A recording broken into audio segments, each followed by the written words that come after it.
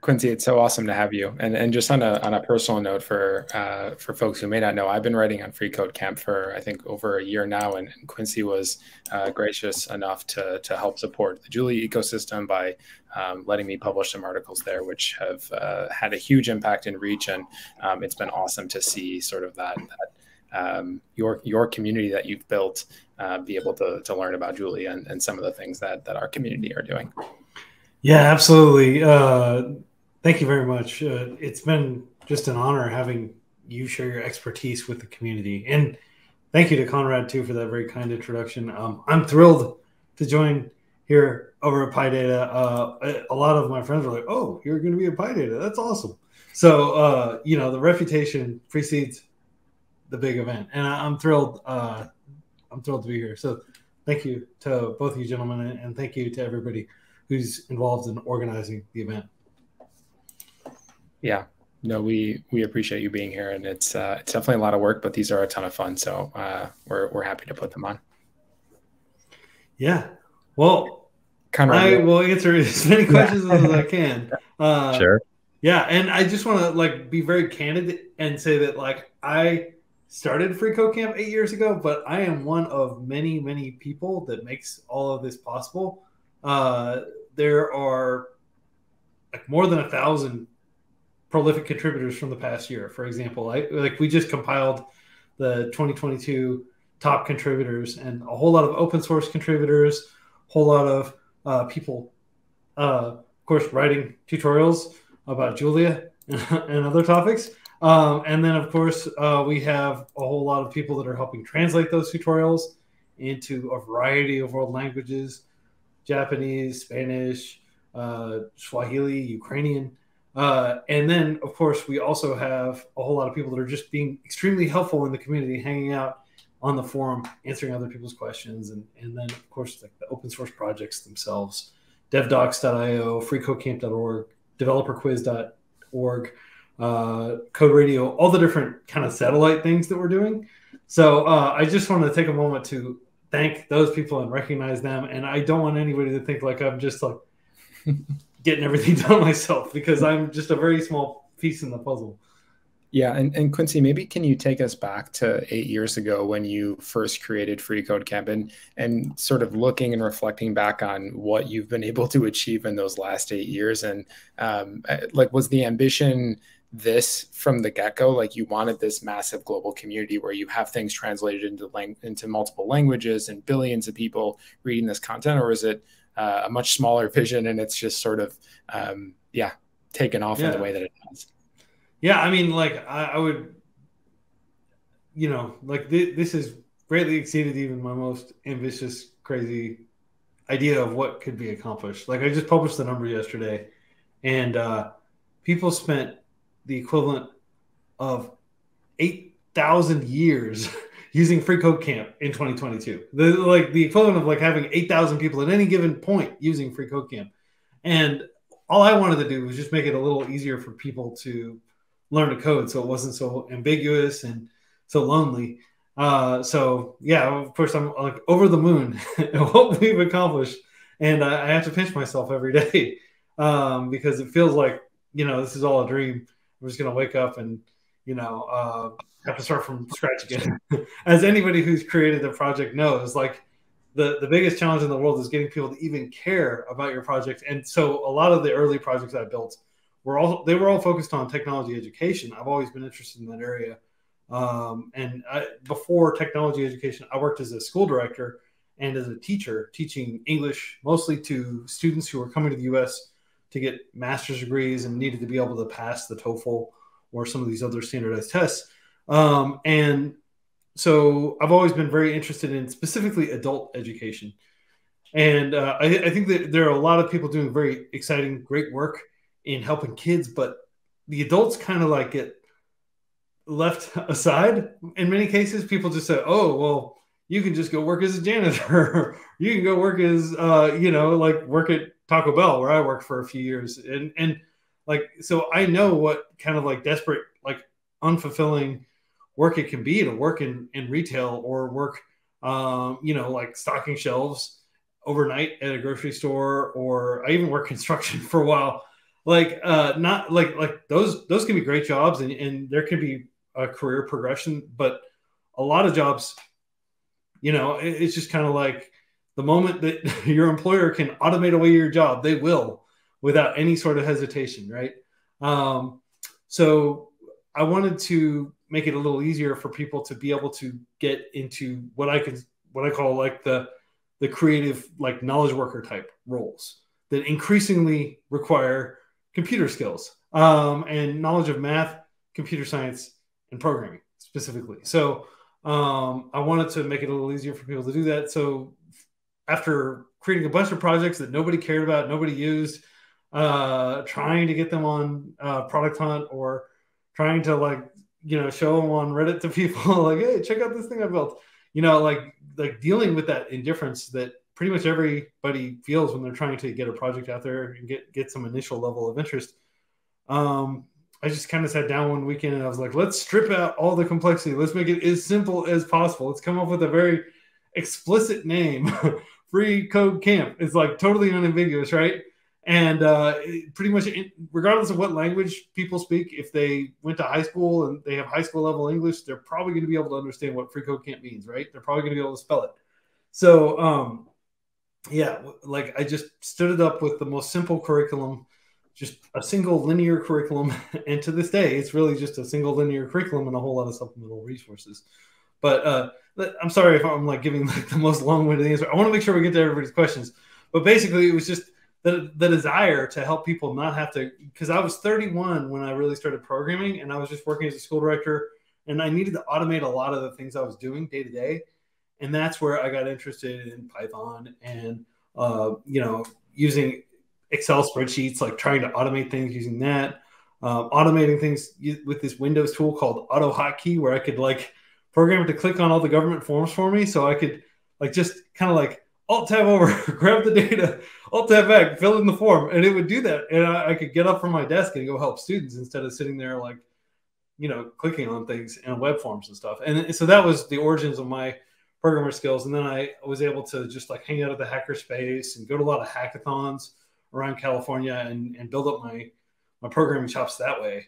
And then I got a job as a software engineer about 9 months after learning to code, after leaving my job and just learning to code full time, just like sitting around the house, like going through library books, going through free online courses. Like Stanford has some really good database courses, algorithms courses. I managed to get the job, and that was when the real learning started. So our goal has always been to like help people get that first job and then support them after they've gotten that first job as they continue to progress with their skills.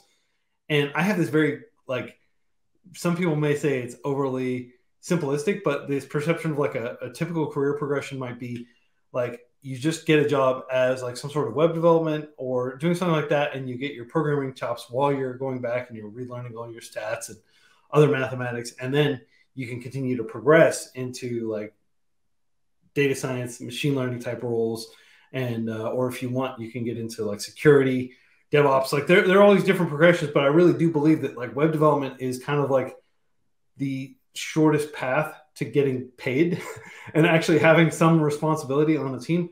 So Free Code Camp's curriculum, if you look at it, is extremely linear. It's like, let's learn some HTML, let's learn some CSS, let's learn some Linux command line, let's learn how SQL works, and like, let's go through this very clear progression to ramp you up toward a job. It's kind of like the shortest path to a job.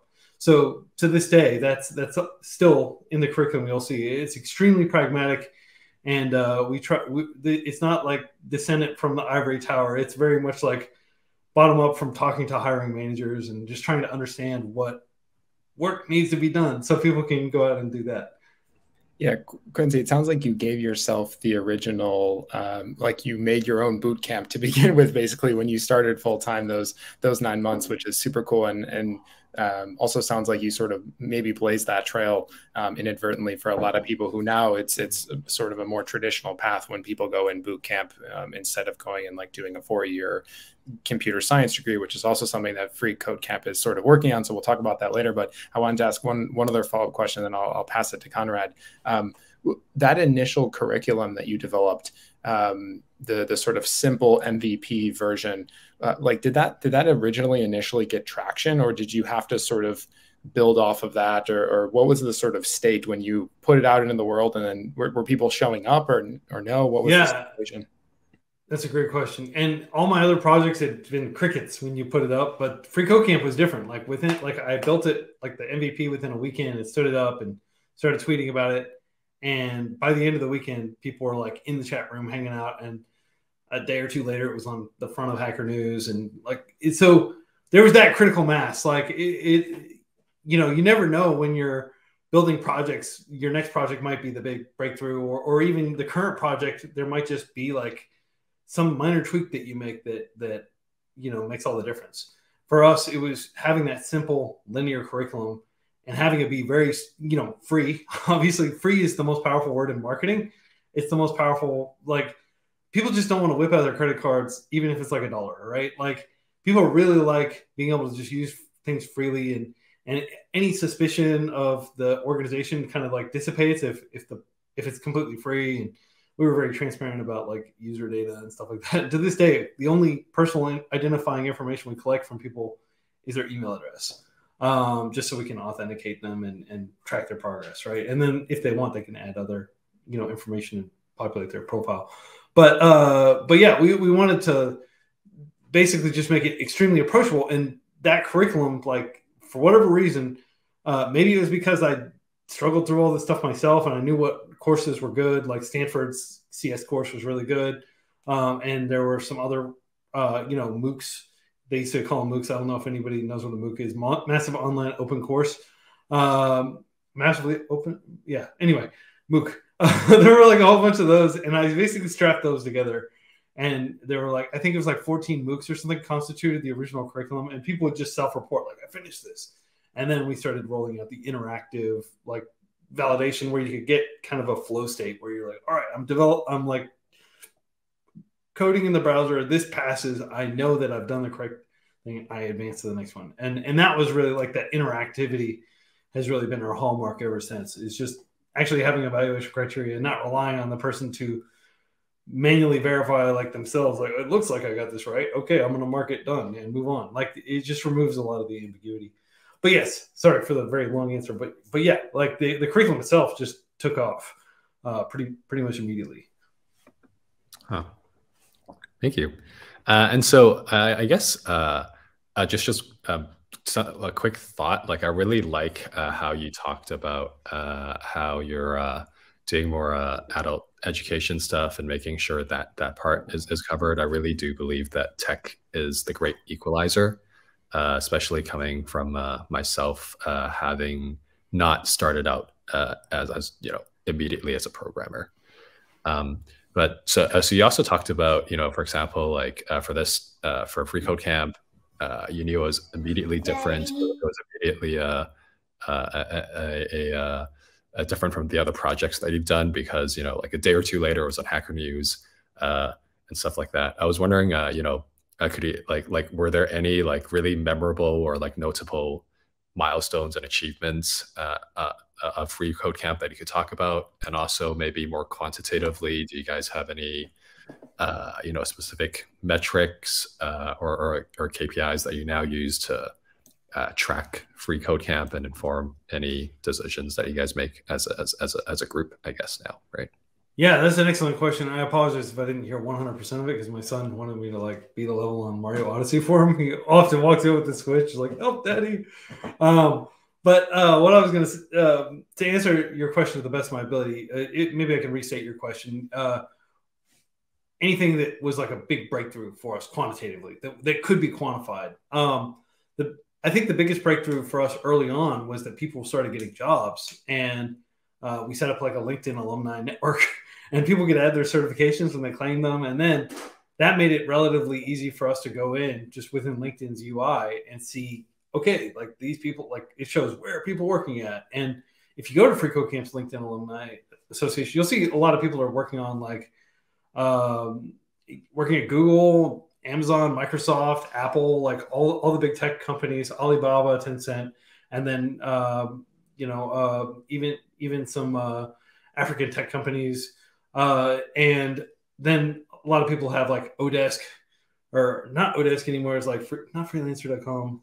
There's like the newer, they like all merged and created like this new website. But a lot of people do work on that, like as contractors, and then you see just a lot of people that have created their own consultancies.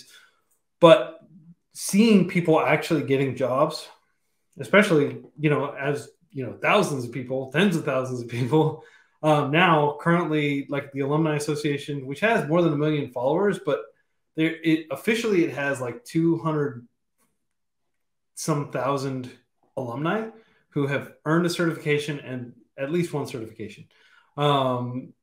Just seeing like where they work and what they're doing and all that stuff it's really inspiring. And so once we saw that was when we knew, okay, it's working. Like, it's not like some hypothetical, it's not like a bunch of people like wishfully thinking like, oh, if I make it through this, maybe I'll be able to get a job. Like, it became a proven path to getting a job. And at that moment, that's when we really started to get like serious, like I had a lot of engineering managers and people like that. Like, oh yeah, like people started taking Free Code Camp seriously because they started seeing people who went through Free Code Camp being able to get through, the Google job interview battery, things like that, right? So that is one metric that we think is really important, is just like the proportion of people and the total amount of people that get jobs. But some other data that we use for each of the challenges on the Free Code Camp curriculum, we track how long it takes somebody to complete it. So we have like average completion time, and we use that metric to like identify potential bottlenecks in the curriculum where like this isn't sufficiently well explained because people should be able to complete this challenge in like 2 minutes or less, right? And they're taking an average of 4 minutes. What's going on with this? Can we reword this? Can we break this down into smaller bits? So we use data that way. And that's like another big thing. But I just published an article like less than 24 hours ago about our 2022 usage statistics. And it kind of breaks down like the usage of all these different, we have the 4 pillars of Free Code Camp, which it wasn't your question, but I can tell you real quick. It's the forum where people help one another. It's the publication where Logan and the other developers publish tutorials and just kind of like, hey, I built this project. Here's how you can build it, like code along at home type things. And then we have the community YouTube channel where we'll publish full-length courses. And then we have, of course, the main core curriculum. So those 4 pillars, and I kind of break down the usage growth of those over the past few years as well. And everything for us is just learner minutes. That's like the metric we care about. We don't really care about like retention, like how many people actually complete the entire program, because nobody completes the entire program. It's too long. Like, you could easily go out and get a job once you're like even a third of the way through the curriculum. The idea is that you can keep going back to the curriculum and keep expanding your skills over a longer period of time. And obviously nobody can complete all the extracurricular courses because we publish like, I don't know, 10, 15, 20, some weeks we might publish like 50 hours worth of coursework. Nobody's going to be able to go through like our MATLAB course and then shift gears and do our Flutter course. And they're just supplemental resources. So we just focus on the absolute amount of time that people are learning. And that's our kind of like way of like genericizing usage. So we can just understand like use connotes usefulness. So that's how we kind of like, okay, people are using it. That's good. I don't know, like that may sound unsophisticated or overly reductive, but that's how we've been doing it. And I'd welcome any feedback or thoughts that you all have about what might be interesting, what insights might be interesting. I think that's it's a very good point. I think just the workshops and learning is only the first step, right? So the next step is actually getting the job, learning on the job, and like career progression afterwards, right? So that's definitely the most important metric to track. Just very quickly, we have a lot of questions. So I'm just going to ask a very quick follow-up question, but yeah. It is something that, I didn't want this to be all data points. So I wanted to also ask you, what was your most memorable, when did you decide, oh my God, Free Code Camp, like we made it, right? It's a thing now. Yeah. I mean, like, there's not any one moment that comes to mind. I just had this is kind of weird and surreal, but like if I just open my inbox, there'll be people like, hey, I got this job here, or like it's just like constantly people talking, people who are completely blind, for example, who have like substantial disabilities that they're living with, and they're still able to go out and use their skills to get jobs and things like that. That was like a big moment for me, is hearing about those kinds of stories. Yeah, that's so cool. And it almost sounds like the success has been there. I'm sure there's been bumps along the road, but like from the very get-go, like as soon as it was on the front page of Hacker News when you first announced it, and I'd imagine it's yeah, it's been sort of a steady rocket ship for the last 8 years, which is super cool to see. But wanted to drop over to one of the audience questions, which I think is super relevant. Francesco was asking, how do you deal with the fact that there's so many resources right now that it can be super overwhelming for beginners who are trying to learn how to program? Yeah, I mean, that's an excellent question. And that's actually one of the reasons that FreeCodeCamp exists, is because we wanted to have a single linear curriculum that represents, like I said, like kind of like a clear shortest path to that first developer job. And if you look at the FreeCodeCamp curriculum, we don't have any electives. We don't have any branching, logic or anything like, oh, if you've already done this, skip this and go to here. Like it is just like start here and you can skip anything you want and keep moving downward, but you shouldn't be like jumping up and down and stuff like that, right? Like every single part of the FreeCodeCamp curriculum, you can skip it. If you build the projects that are required to earn that certification, you can get that certification regardless of whether you did any of the actual instructional content. It's just a quick evaluation criteria. So that makes it easier for people that are intermediates to come in there and just quickly progress to where they, to the Goldilocks zone, where it's hard enough for them and they're actually learning new stuff instead of just reviewing. So we're as guilty as anybody of just inundating the world with free learning resources. What we do is we do that with a caveat that like, hey, this is a good reference, but if you need to learn the fundamentals, you should just use the core curriculum. That would be my humble advice. And again, there's so many resources. There's so many different curricula, like, Harvard CS50, for example. If you just go through that, you'll get a really good foundation in computer science concepts. But you don't necessarily need to do that first, or you can do that in tandem with using FreeCodeCamp. But FreeCodeCamp represents it. If at any point you're like, this is too complicated, just, go to FreeCodeCamp. We will make it as simple as we can. I love that. And maybe one more, this goes back to something you were talking about before, as far as some of the pillars of FreeCodeCamp, but something that has always been very interesting to me. And obviously it works in some sense because the FreeCodeCamp YouTube is huge and has a massive reach and gets a ton of engagement from your community and from people who want to learn how to program in general. But I had always imagined that for like educational content, it made more sense to chunk things down into small little pieces. But FreeCodeCamp actually releases, like, some of the courses that you put on YouTube are like 24-hour long YouTube videos, which I didn't even know was possible sometimes until I saw you all doing it. So what's the thought behind having it be like one giant video instead of sort of breaking it up into smaller chunks? Or are people not supposed to be consuming it on YouTube and it's like broken up on the website or something like that?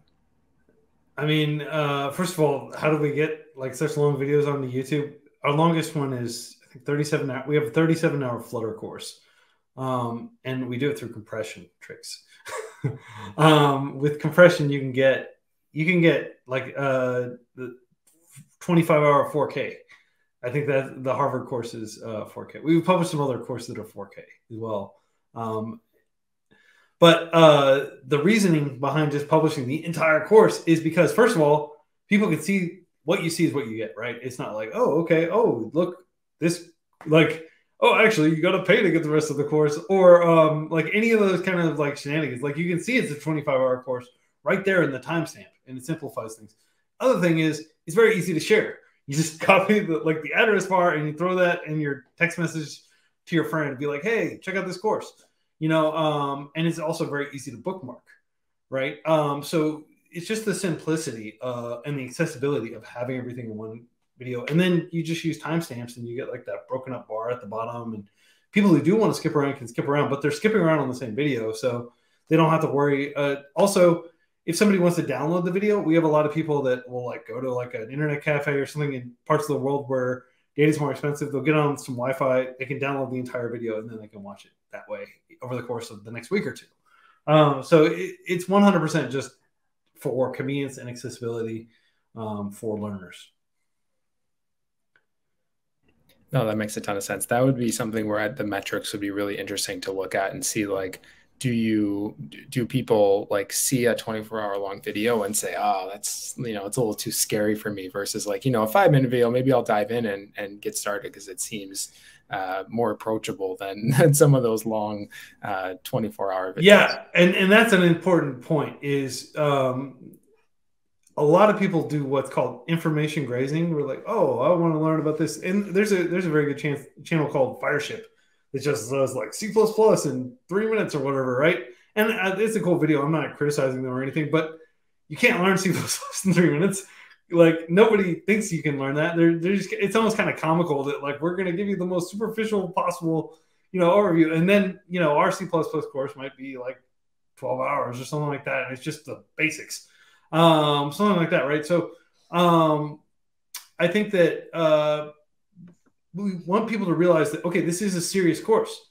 Like, this is, we're not oversell. Like, the biggest problem I think on the internet with like people think that they can get away with like overpromising and under delivering, and that'll be a viable strategy long term, but it isn't. What it does is it just breeds kind of like suspicion that everybody's just like trying to trick you into like, oh, this isn't actually that comprehensive. Like, it's very easy as a learner to essentially learn the same fundamental stuff like over and over, right? Like, you could spend 24 hours watching 1 hour beginner tutorials on the same exact topic and just relearn that same stuff. Or you can go really deep with a longer course. So part of the reason we have these really long courses is we're emphasizing, no, this is like really deep. Like, we're giving the topic sufficient breadth or like sufficient room for you to really like learn something and to really code along at home and build a substantial project rather than just building like a quick hello world type proof of concept. Cool. I was also just wondering, just building on the comment from the audience, in terms of your like relationship with some of the other resources and platforms out there, so personally, at least when I've been you know, chatting with friends and talking to them about like, hey, here's how you can learn data science, right? Like, I try to heavily utilize all the available resources out there, right? So like, you know, we might have our own thing, but we might also just say like, hey, but like, if you don't know this thing, this other like free, like open source resource there is like super good, right? I don't want to reinvent the wheel, right? Like why don't you take a look at that, right? Is this something that you guys do at all, or?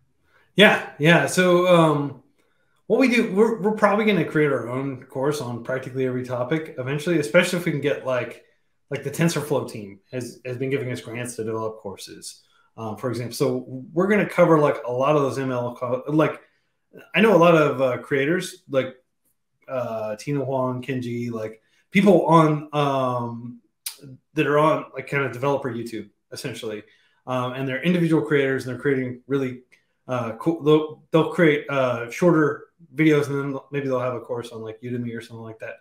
Like, we can't reproduce a lot of what they're doing in terms of the specific angle. Like, a lot of what makes YouTube great is the individual instructor and like their particular approach toward explaining something or their particular project ideas that they incorporate and things like that. So I want to make it clear that even though we're hitting a lot of these topics, I want to like there is no one-stop shop really for anything.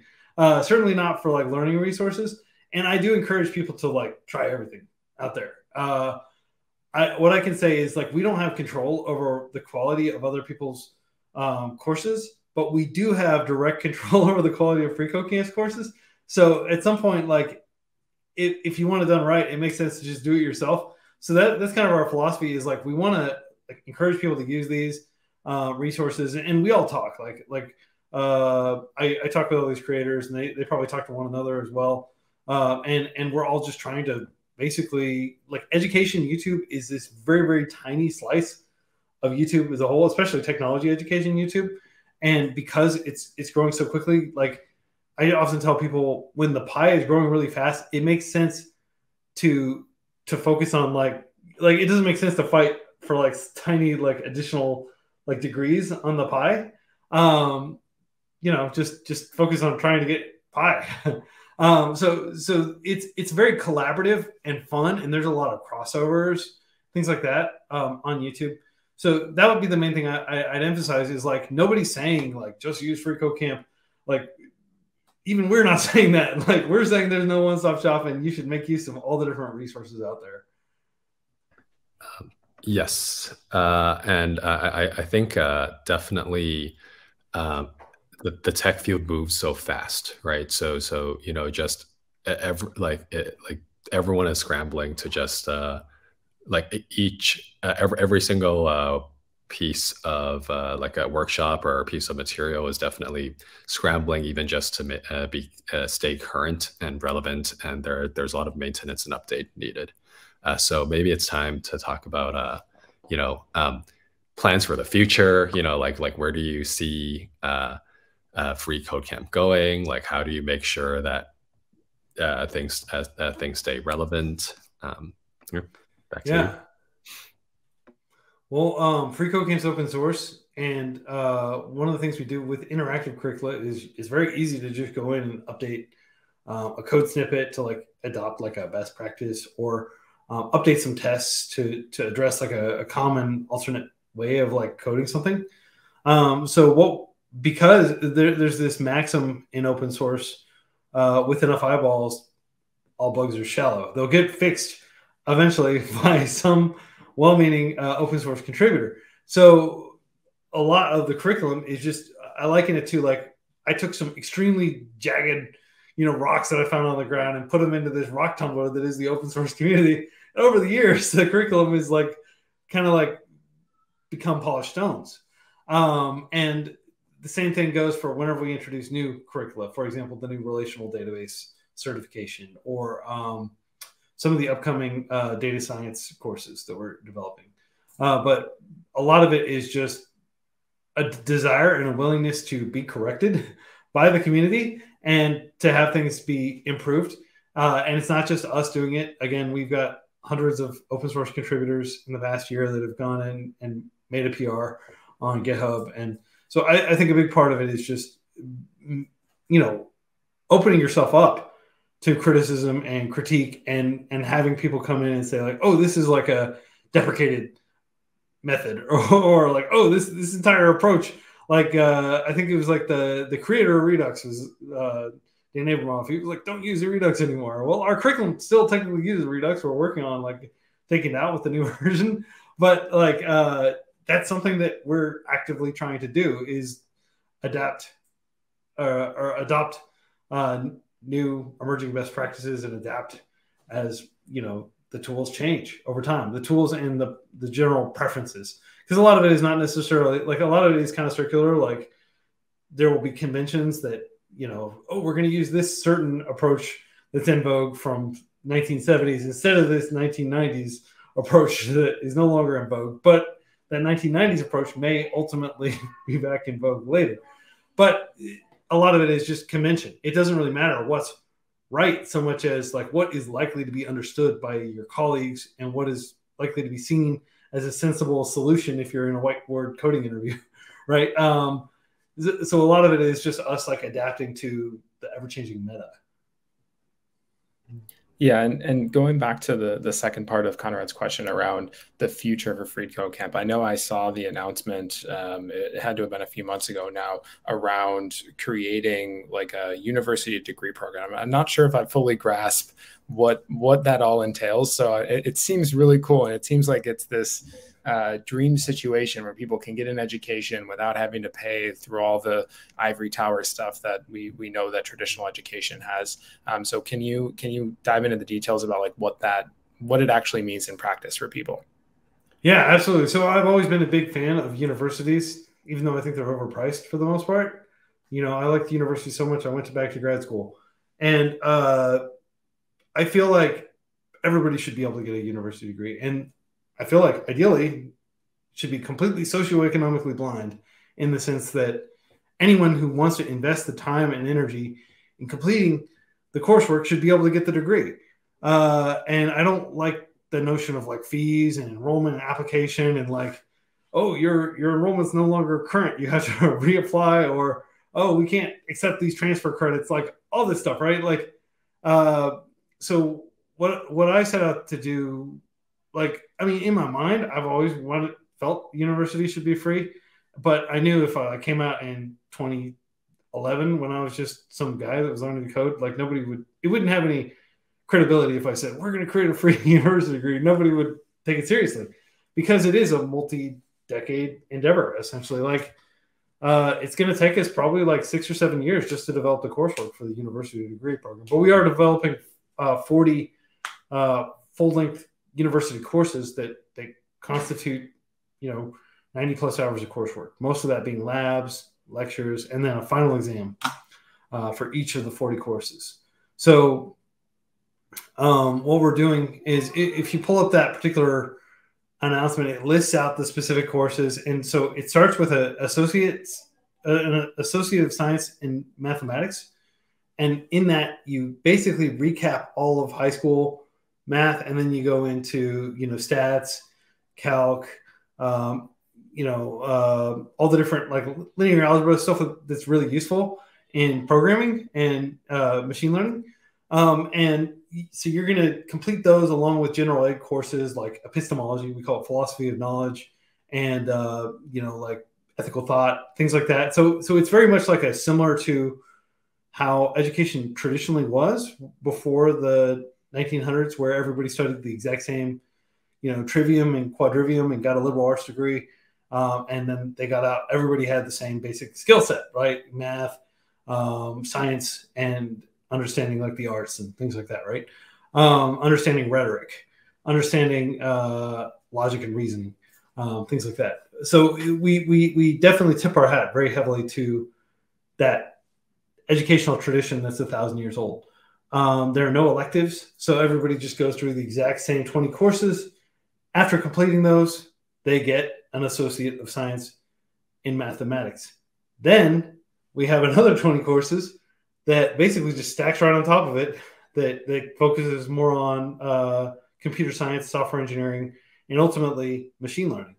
There are going to be several machine learning focused courses, and there's security focused courses, so what we did was we did a cross analysis of the top 20 computer science programs in the United States: Carnegie Mellon, Harvey Mudd, Stanford, MIT, all these schools, Caltech, and we looked at what they were teaching, and we basically just drew a best fit line through them.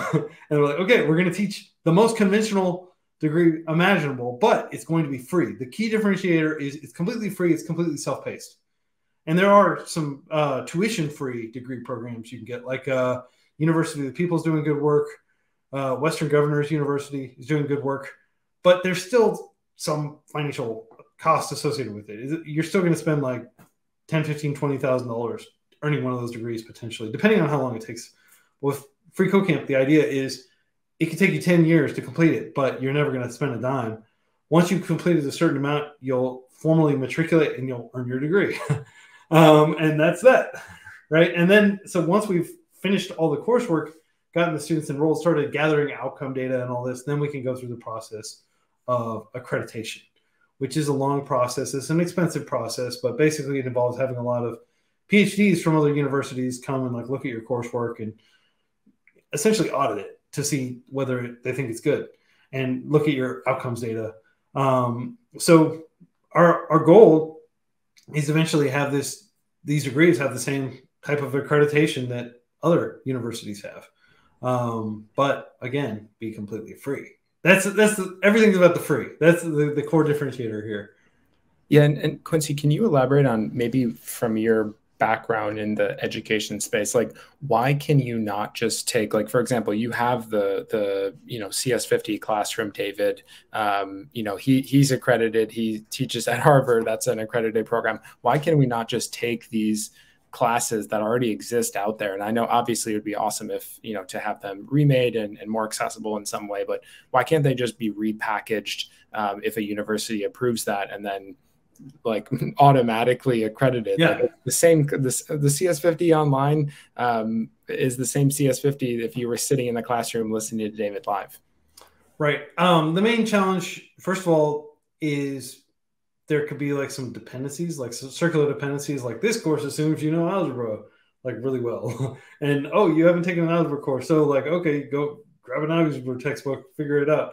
Like when you get courses from different universities, like even if you go to like the university I went to, which was Oklahoma, the University of Central Oklahoma, right? It's like this small state school. Cost me like $1,000 a year to go back in 2000. Yeah, like it was $1,000 a semester. It wasn't $1,000. So 3,000 because I always did the summer semesters. It was really cheap though. Like I'm not complaining, but like that, like even in between courses at that same university, I would find like the teaching style would be completely different. The teacher would presume I'd taken other courses that weren't actually part of the formal curriculum. You go talk to the department chair. Like it's kind of chaotic because every professor wants to put their fingerprints on their individual course and they get to choose their textbook. Sometimes it's a textbook that they happen to author. So they're getting like money from textbook sales as a result of having university students take their course. There's all these conflicting, like academia is kind of a, it's not like an extremely easy to pin down place. It's got 1,000 years of history. Universities have these extremely powerful professors that have tenure, that kind of have a high degree of freedom and can basically just buck administrative decisions. Administrators might make decisions that professors, rightfully disagree with because they're putting like institutional profitability above pedagogy, things like that, right? So you can't just grab like omakase style, like all these different things and like slap them together. And you can. There's so it's called Open Source Society University. It was started by a Free Code Camp alum, OSSU. And it's basically like, hey, we figured out which courses you should take in what sequence that are available on Coursera and edX and all these other programs, right? That's cool. And then you just hang out in the Discord and ostensibly everybody goes through the course. I don't know if people actually complete all 4 years of that. But even if you did, you wouldn't have an institution that gives you the degree. And frankly, the degree is what gets the HR person to check the box when they're like using whatever software to like go through these degrees. And HR people, at a company, they might spend 6 seconds is the average from a few years ago. I wrote about this. They'll spend an average of 6 seconds looking at a resume. And if you don't have a college degree, it's quite possible they'll spend 0 seconds looking at it because they'll just filter you out. For all the talk at big tech companies about not caring about university degrees, people that don't have university degrees are still greatly underrepresented. And that might change over time, but we're not going to wait and see. We're going to do something about it and make it to where anybody can get a degree. So that's kind of a little bit of a digression from your question, which is like, why can't you just take these MOOCs that are already really high quality? Are we going to find a teacher who's as skilled as David Malin to teach computer science? No. Like he's like the world renowned, like greatest computer science teacher in the world, right?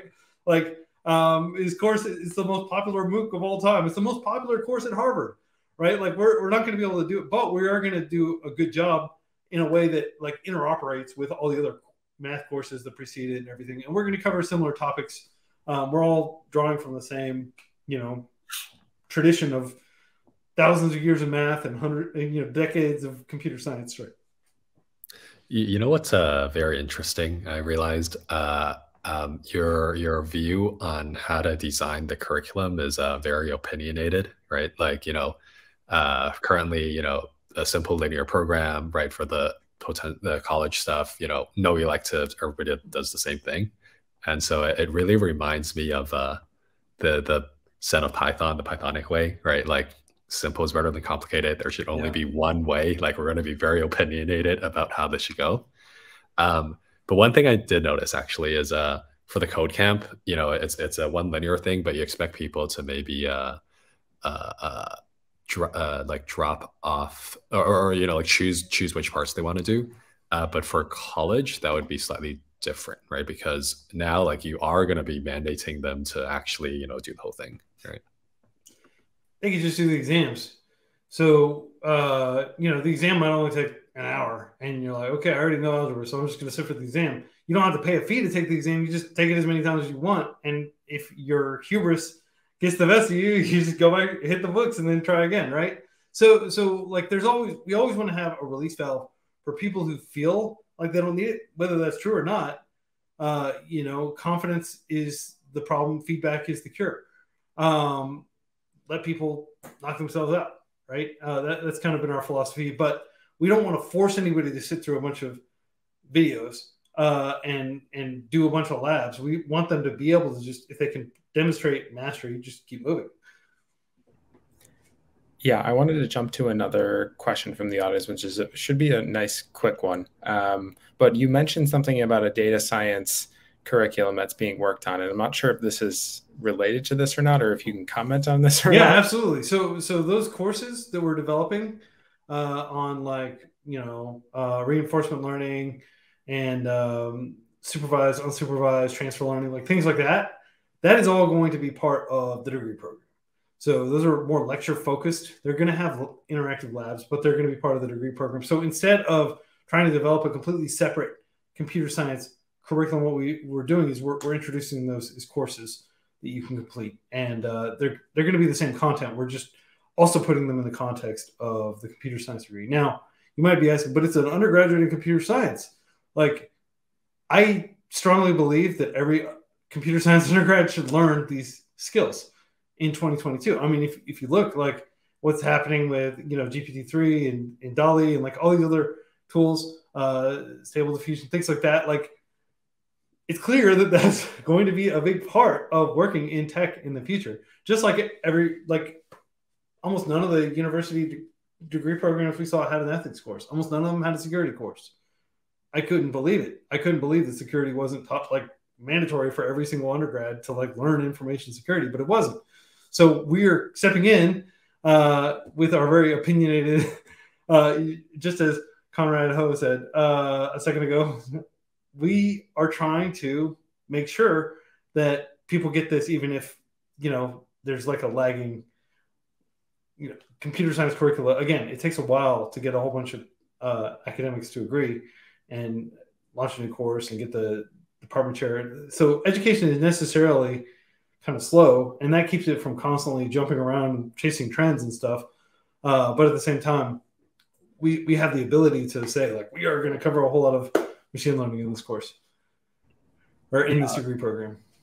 A quick fun fact about me and Conrad, when we were putting together interview questions, we actually used the new GPT chat, and we haven't been, asking directly what it, because we've been riffing and having an awesome conversation. But the starting point for a lot of the questions that we were putting together beforehand came from that. And they're all like extremely, extremely good and well thought out. So it's crazy to see, like, and that's today. And you can only imagine in 3 or 4 years, like what systems like that are going to be able to do. It's incredible. But I had one more question, and then I'll toss it back over to Conrad. Something that you mentioned before right away was that, Free Code Camp isn't just you. It's this global community of people. It's now, I assume, there's a bunch of full-time staff as well that work for you. And I'm wondering how that, a little bit selfishly for myself, how you've sort of continued to scale your impact as, you have all these new initiatives coming out. Interested to know it, and also maybe touching on a little bit around the experience for you transitioning from just being the person who could make all the decisions to now having to sort of, again, collaborate with people and work through that process. Yeah, so we have a team, and generally I just delegate. Like, for example, Ragesh makes a lot of our information security decisions, and Mohammed makes a lot of our code-based decisions. Oliver, Jessica, like, I just defer to people who seem to be more passionate. The entire team, it's kind of like everybody just grabs the work that they're interested in doing, and then they really become familiar with that area of the code base or that area of course creation and things like that. I'm heavily inspired by Valve, the video game company. Like they kind of did this thing at the time, which was revolutionary, which is like there's no managers. Like everybody just works on what they're interested in, and if they want to get other people to work on something, they have to make a compelling argument, like, oh, we should build this, and you should come and help. And if they get people to glom onto a project, then that project gets done. And then like the less exciting projects don't necessarily get done. But obviously security and things like that, those may not be as exciting, but they do need to get done, right? So to some extent that breaks down, and you have to say, like, I know you want to be building this, but we really need to do our OPSEC audit something like that, right? And then a lot of the quote unquote boring stuff, like the accounting stuff, like processing payroll. Like I've got all these like Free Code Camp shirts down there. You might be able to see that big box. Those are I've got like this giant box full of Free Code Camp shirts, and it like there wasn't anybody clear to like delegate this to, but I wanted to make sure everybody on the team had at least like 2 or 3 shirts. So I'm mainly taking these poly mailers and like slapping labels on them and shipping them around the world. That's like one of the things that needed to be done, and it wasn't clear whom to delegate that to. So a part of that is just being like an extremely low budget like charity. We don't have like just tons of money to like delegate these things. Like, oh, we're going to get this shipping and fulfillment. Like that stuff costs money, and like my time, I can just listen to some music and bag stuff up. So a lot of those decisions are made just kind of preserving scarce donor funds. But yeah, I don't know if that 100% answers your question, but a lot of it is just like it's not. We're not thinking on like an extremely systematic, like, how you would envision like Tim Cook making decisions about logistics and stuff like that, and like having these big meetings with all these managers and like them reporting to their reports, or in the military, right? Like there's not like some big chain of command. It's just me working alongside these other developers and instructors around the world and like trying to help. Yeah, I love that. I think that resembles the open source community and in its entirety. So speaking of running sort of like a small small but growing nonprofit, like you just showed us your the t-shirts, right? I think like a really important part of this is how to hook into the growth hacking, or like hook into like an angle that can help you scale. Right. So like, I was just wondering, do you have any, like, especially for like other people who also really want to, build a large community to do something impactful, right? Like, do you have any advice? Yeah, I have tons of advice. Thank you that's a great question. Thank you. First of all, make use of big platforms, but don't become too invested in them. Obviously, you can see the chaos going on Twitter. It does affect us. Like we've got, I don't know, like 600,000 or so followers for Free Code Camp that we've worked really hard over, 8 years to build up that following, and to only share like the most useful, helpful tweets, because we don't want people to like have second thoughts. Why am I following this website? I personally, probably spent like waking months of my life responding to learners on Twitter and like encouraging them and doing things like that, right? And if the platform goes down tomorrow, it's going to be really sad. I don't think it'll go down, but the quality is most likely going to go down if they get rid of the moderation staff and stuff. And it just reminds me, like, you want to kind of surf these waves, right? Like maybe this platform is cresting and you want to go on that, and then you're going to want to jump off to another wave as this one declines. Like every company is ultimately going to get acquired by somebody else. Unless they're a nonprofit, in which they can't really be acquired except by another nonprofit. That's a fun fact. So you don't have to worry about this happening to Free Code Camp, but you do have to worry about it happening to, with TikTok, it's already like part of a giant corporation. But for example, Instagram's a great example. Like a lot of people really felt like this cool grassroots community, like, oh yeah, and then it got bought by Facebook, right? And you could argue that it hasn't gone downhill too much. But the point is, like, there's always going to be like this window of time where you can strike while that iron is hot, and at some point you're going to get diminishing returns from that, and you should move on. Don't tie yourself to a specific platform. This is one of the reasons, like, I would be very wary of using like Substack instead of using my own, domain and my own RSS feed and all that stuff, right? Like, ultimately, open protocols like email, RSS for podcasts, blogging, things like that. Google search is just treat it like another platform. We didn't realize that for a long time. Today, a lot of discovery of Free Code Camp as a community comes from Google. It like probably 10x what comes from social media.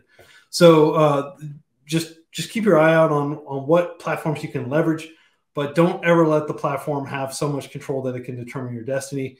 Just treat everything as though it's eventually going to be bought by Elon Musk and burned to the ground. Yeah. Totally agree. And just quick thing I would add on to that is also don't try to build your own platform if there's an existing one with that you can leverage off of. Right. You're going there for the audience. You're not going there for the engineering and stuff. Yeah. I think you mentioned a little bit about open source stuff. And I think with that, I'll pass it back to Logan, who is a board member of NumFOCUS. Yeah, I don't have any specific open source questions to ask around that, but actually just I think perhaps the concluding question, because I know we're coming up on time, and this has been awesome, Quincy. I think I have 20 more questions just that have spawned from the conversation that we've been having. But what's the thing that you're sort of most looking forward to in 2023 as far as Free Code Camp and the courses that are on the horizon, or new sort of pivots for the organization? Oh, by far the thing I'm most excited about are these upcoming data science focused university courses that we're developing, because it's just like people always ask for them, and we've been publishing a lot. Like I said, we got some grants from the TensorFlow team, and hopefully we'll get some additional grants from different players in the space that are creating tooling around this. But that's just like the tip of the iceberg. Like, we're going to produce some really high quality, like end-to-end lecture series that'll be like 15, 20 hours worth of lectures, plus labs that are probably going to be on Jupyter Notebook, plus exams. So it'll really feel like a high quality MOOC coming from Free Code Camp. Now, of course, if you want some high quality MOOCs, the Andrew Ng course has been up for quite a while. There are all these other classic machine learning courses that you can get, and data science courses. But I would argue that it'll be nice to have one that's completely free and open, that's developed by the community, and that is actively maintained with interactive components. So that's the thing I'm the most excited about, probably. I love that. No, that's I'm excited about it as well, and I agree with you. It'll be really sad if Twitter disappears because, or goes more into chaos, because I think that's where I consume most of my Free Code Camp content. And so I'm always so excited to see an article pop up my feed. And I actually, again, as another piece of praise, I think you all do a really nice job of figuring out like the right cadence to release stuff, so it's not overbearing, and it's I'm always excited and have fresh eyes when I do see that content. So congratulations on what you've built. It's been a tremendous honor for us to have you here to chat about Free Code Camp, and hopefully we'll be able to have you again next year, and we can hear about some updates and hear about what all the new lessons learned in 2023 that are on the horizon. Yeah, absolutely. I hope everybody watching this, I hope you enjoy the conference, and I hope you learned quite a bit, and I hope you're taking notes. If I could just say parting like call to action for everybody out there, get involved in the Free Code Camp community. Again, we're like a charity, we're open source. We're really just like, what makes Free Code Camp great is people like you getting involved, contributing to open source. If you are bilingual and want to help us localize into your ancestral tongue, we would welcome that help. Just even hanging out on the forum and answering people's questions, just anything you want to do to get involved, it's a huge help. And of course, we're donor supported charity, and if you're interested in like supporting us with like just a simple $5 a month donation, that really does go a long way. Every dollar we get from donors, dozens of hours of learning are carried out thanks to each of those dollars. Yeah, I love that. I've been a donor on GitHub for a few months now, and it's awesome. I think that metric of like dollars to learner hours is so awesome, and it really it clicks for me every time I see it. I'm like, why would I not want to spend my money helping people be able to learn to code? So definitely check it out, freecodecamp.org. It's been up on the screen for a while, and thank you very much, Quincy, for being here and for sharing with us. Thank you, gentlemen. Everybody have fun. Thank you. Quincy.